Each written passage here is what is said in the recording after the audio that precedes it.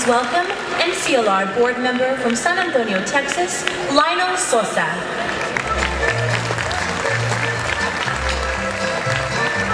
Hello, good afternoon.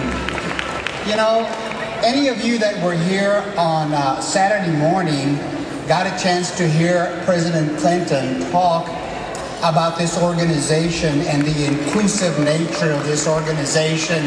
He really was proud of the fact that NCLR is able and willing to reach out to people of both parties, of people who are out there in the neighborhoods and out there in the community, and to say to them, look, if you are out there and if you want to make it better for the Latino, we're in there with you.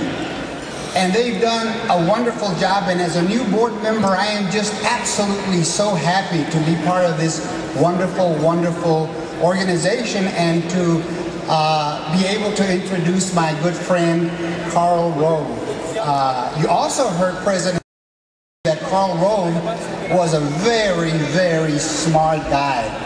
And he is a very smart guy. In fact, he's been called Bush's brain.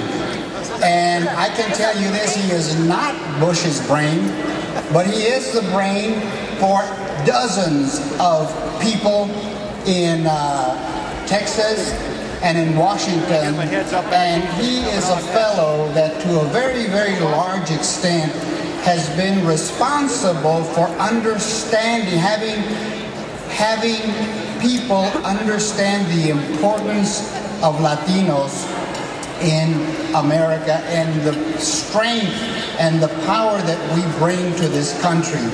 There are very few people quite as smart as Karl Rove, and there is nobody quite as sensitive as he is on this issue. And he will talk to you about that today, and I am so proud to be his friend and to be able to introduce to you Mr. Karl Rove.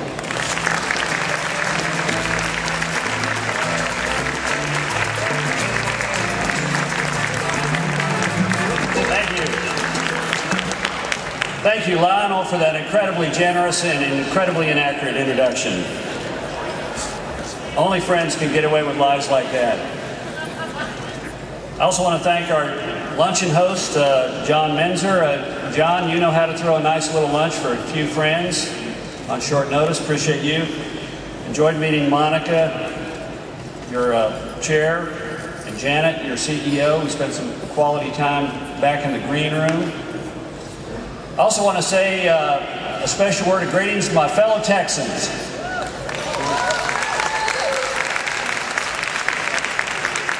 I must admit I gained a little bit of confidence in your organization's leadership because most national organizations group their members by sort of geography. So like when you go to the national political conventions, you've got the Californians here and the Rhode Islanders there and the Texans there.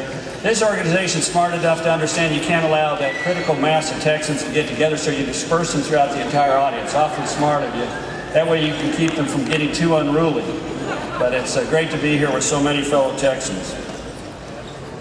You know, it's unique about Americans that when we gather in the name of our national or ethnic heritage, we end up celebrating that which makes America so special.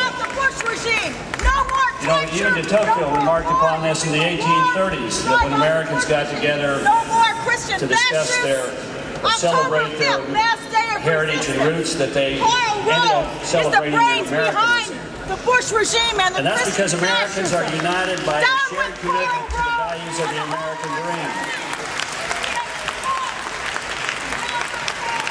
We believe in America as a land of opportunity for every single person.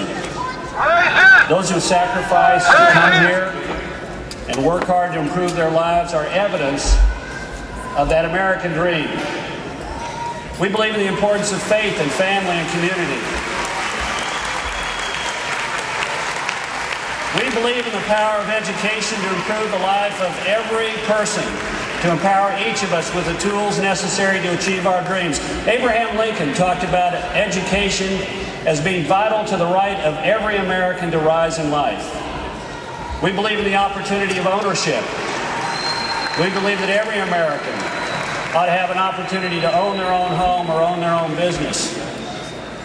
And we believe in a commitment to helping the less fortunate, not just simply through the actions of a benevolent government, but more importantly through a dizzying array of community and faith-based organizations. I want to thank the members of Odessa who represent those kind of community and faith-based organizations involved in bettering the lives of your communities and your neighbors, because it is an expression of what it means to be an American. And finally, we believe that good policy helps Americans achieve these goals while maintaining the absolute widest realm of human and individual freedom.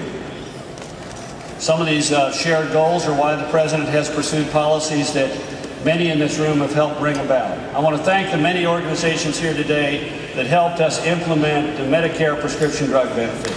Latino organizations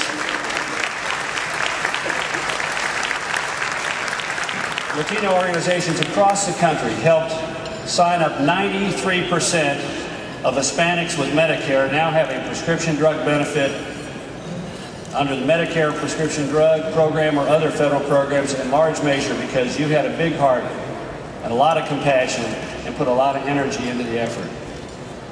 Our shared goals are also why this President has proposed and signed into law the No Child Left Behind, which call for high standards and a strong accountability system and extra help to make certain that every single child learns to read in this country.